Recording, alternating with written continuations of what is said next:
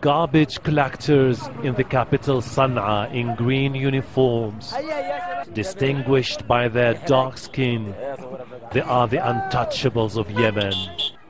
They are known as the Akhdam, an Arabic name for servants. They prefer to be called the marginalized ones, a caste languishing at Yemen's lowest social order. This is where they live, in slums on the edge of the city. This is where 6 families live together in the complete absence of basic living conditions.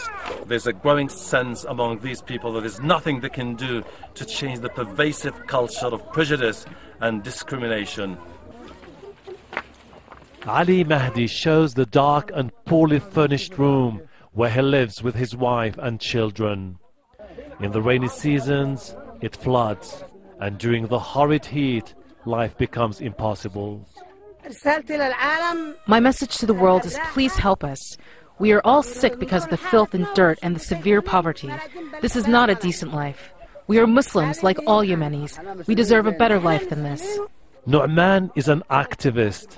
He has been fighting for years to improve the rights of his own people.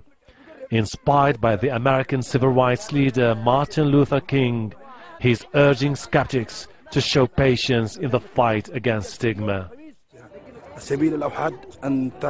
The only way to eliminate the stereotypes is to take action. The Akhdam have to understand that it is they who have to fight for their rights. We are Yemenis. The Constitution gives us the right to own a house and to go to school. However, rights are never granted. One must fight for them. Mujahid is a local leader. He says government promises to build houses for the Akhdam were but empty words. He worries more about the future of the children.